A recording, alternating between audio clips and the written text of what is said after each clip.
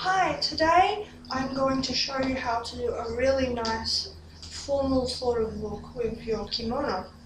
Now basically what you'll need to do this is 2 koshihimo, that is cotton straps that'll tie around, and you want to make one of these. Now you get a rectangle of fabric basically and just sew some straps onto it, and it should be long enough to tie around your body. Also, for your kimono today, I recommend either using an iro-tono solde like the one I've got, or, and this is a big or, you could use a furisode, because I think a lot of people like furisode best, and so it could look really awesome. So basically what I've started out with is a base of a nice little dress. And I recommend going sleeveless for this look, just because it's an off-the-shoulder look. So we're going to start by getting this. Now this thing is basically going to give you an extra bit of formality. Well, not just formality, it'll just make it look better. And you tie it like so. And basically, it's going to give you a nice trailing tail, which I call hikizuri. Well, everyone calls it hikizuri, really. And then from here, because I'm wearing a one-shoulder dress, I'm going to do the look one shoulder as well. Now, normally I wouldn't recommend wearing your kimono without something over your shoulders to protect it, like I usually do. But because this is, as I say, a formal look, you want to look sexy a bit, I guess. And so you would wrap this around here like so, and this sleeve here is just going to hang down, and I'm going to hold it up so that my first koshihimo doesn't tie it down. And this just basically comes up under your bust. And this will give another layer to your hikizuri. And of course, the longer the kimono you use, the better. But as I've said, the tail you've got here is going to protect it, so don't worry. Now from here, what we're going to do is get another koshihimo. And this is basically going to help us just get a bit of leg. So we're going to arrange this like so.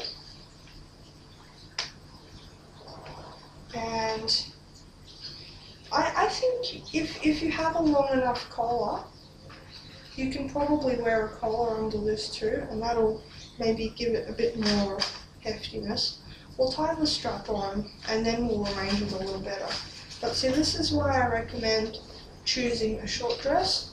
Although if you're a bit more of an adult rather than a young woman, yeah, a full length might be fair enough. But in any case, we're going to just arrange that nicely. And that's starting to look quite sexy to me. And as you walk around, of course, it's going to move. So, however you arrange it, bear that in mind. Now from here, you can either put a corset over all this. Hang on, make sure you get your sleeve out of there. Okay, so you either put a corset over this and just try and get your shoulder out, because I think that looks very nice, that shoulder look. And or you can put your obi over it as per usual.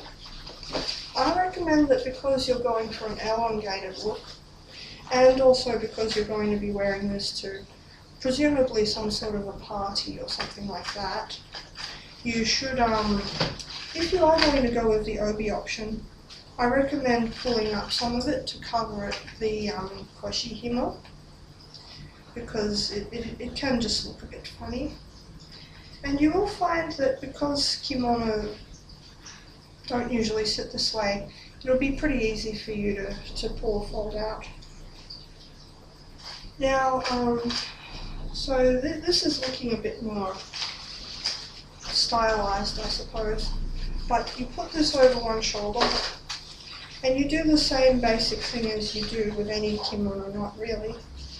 Wrap it around twice, and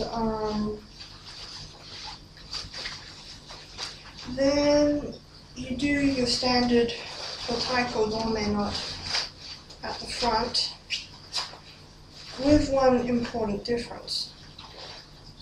Because this is not to be very dramatic, and let's face it, a lot of people are going to say, oh, you've gone with the geisha look, blah blah blah. You might as well go along with that. And I recommend from here, making sure your boob isn't coming out, and taking the long end and just pulling it out like so, and putting your short end underneath it. And of course you're going to flip this around to the back at the end, but then you get your obi age and obi makura.